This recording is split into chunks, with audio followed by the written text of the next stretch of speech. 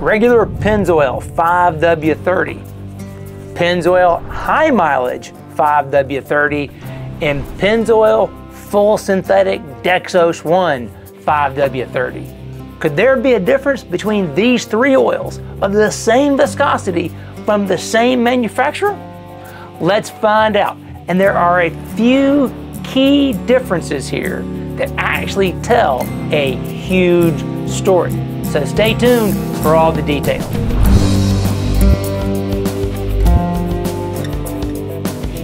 Okay, so this is actually going to be one of the most favorite videos we've done so far here on the Speed Diagnostics channel.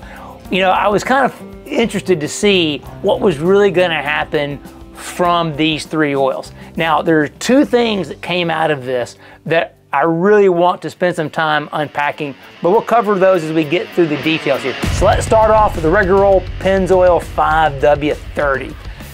As it says on the label, it's an API SP rated product. So we get into the analysis, we can see that it's 11 centistokes at 100 degrees C, which puts it toward the high side of the 30 grade range. That means that's good viscosity, good protection there, plenty of room to shear down. The oxidation value is 4.4. That lets us know it's a conventional mineral oil. It's not full synthetic ester blend or something like that. Remember, that number is going to be really important later. And then we look at the silicon, the antifoams right down there at 4 ppm. He said it's an API SP, which means it's formulated specifically for direct injection engines. It can pass all the ASTM low-speed pre-ignition tests. That's one of the things that makes it an API SP, and we can see that in the calcium detergent package. It's a lower level of calcium compared to the old former API SM, SN packages that were in the 2,000 to 3,000 parts per million range on calcium. This is down at 1,054. Now, I've seen a lot of people make comments about SP oils and the lower calcium levels not being as good. What they're referring to is the fact that these lower detergent formulations have a lower TBN, total base number. Well, here's the thing. TBN was made for the old diesel oils back when diesel fuels had high levels of sulfur. Today, we're at ultra low sulfur levels.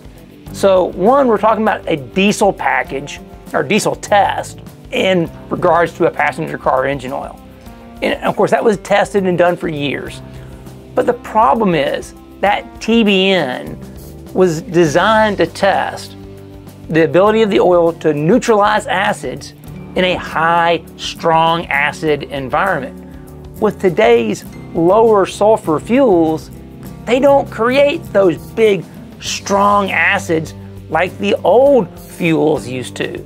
As a result, TBN isn't a valid test to really tell you what's going on with your oil. I know that is heresy. I get it. Go ahead, kill the comment section below. But I'm telling you, not my opinion, both GM and Cummins disregard TBN anymore. Why?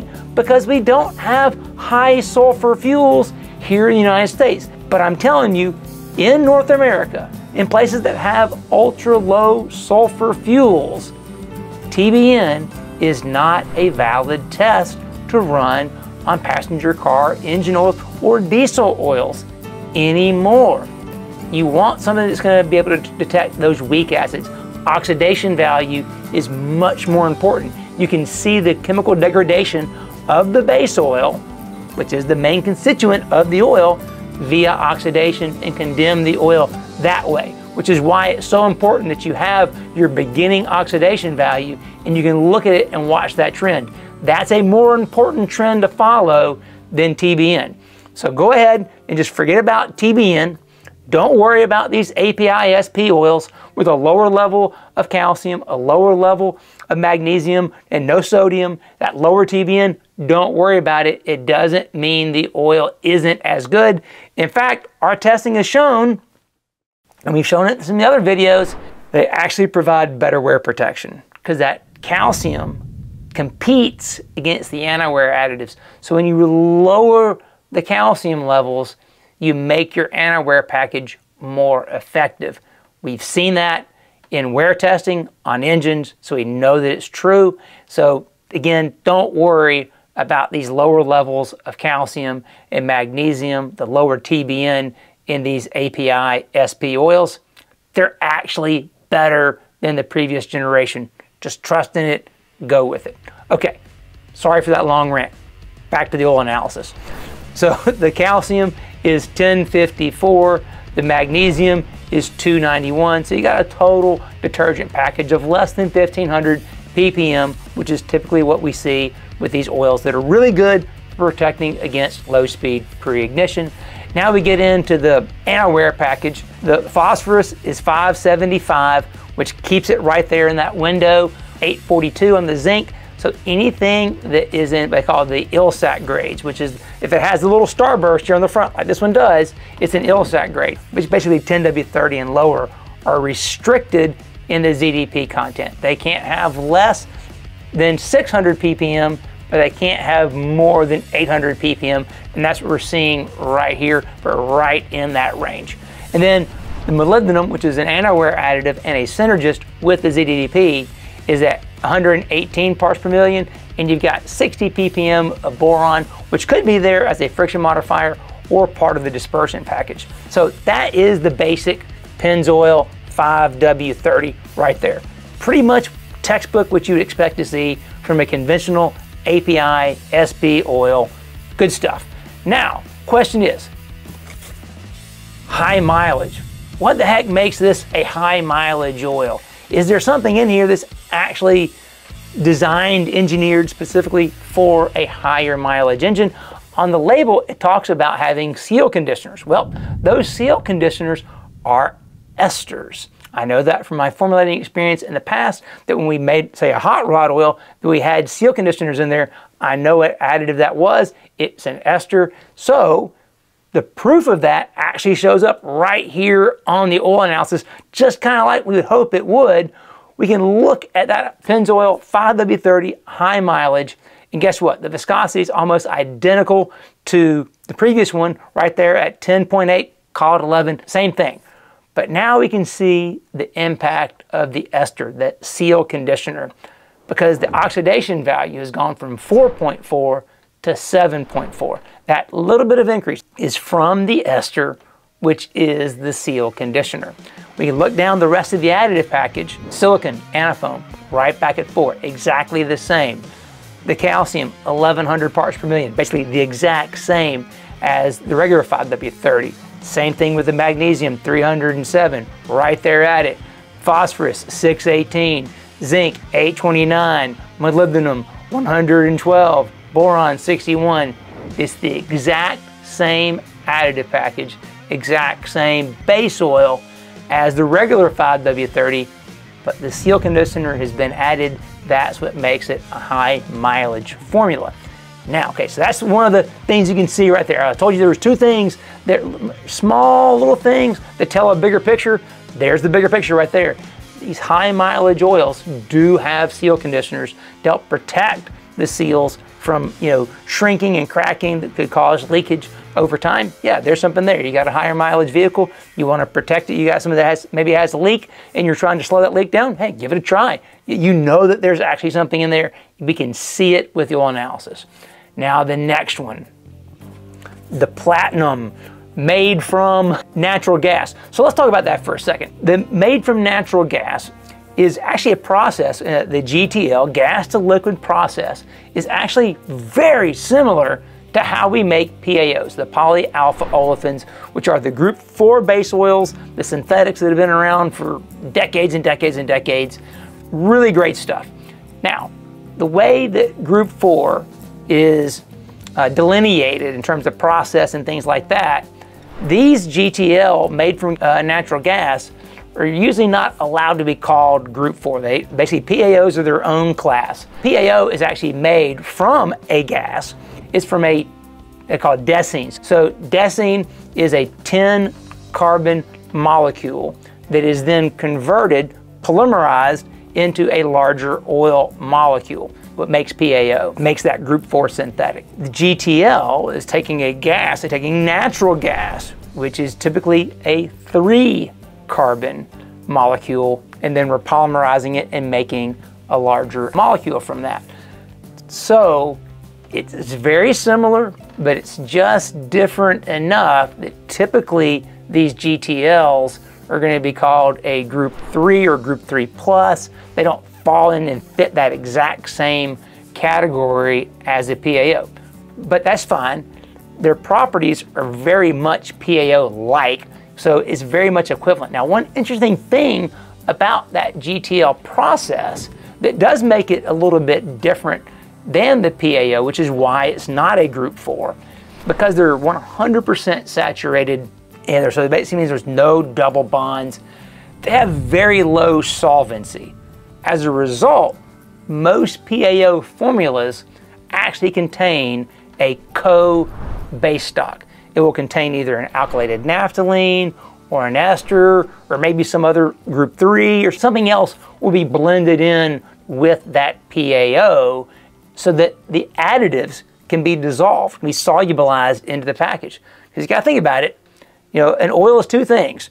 It's base oil and additives. And the oil has to be the carrier for the additives. But just like, you know, sugar in cold tea, man, it doesn't really want to dissolve very well. That would not make for a good oil. You want the additives to dissolve completely in the oil, and PAOs don't do a great job at solubilizing additives by themselves. So we typically have a co-base stock to do that job of help with solubilization. Okay, why am I going on and ranting about that? Okay, here's the reason why.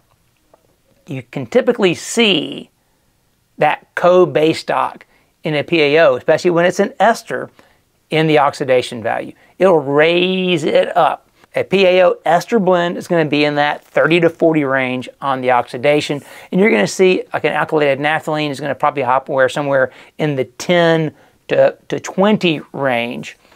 What's interesting about this blend, GTL blend, is the oxidation value is coming in at 3.6. It's actually lower than the regular old Pennzoil 5W30 conventional mineral oil.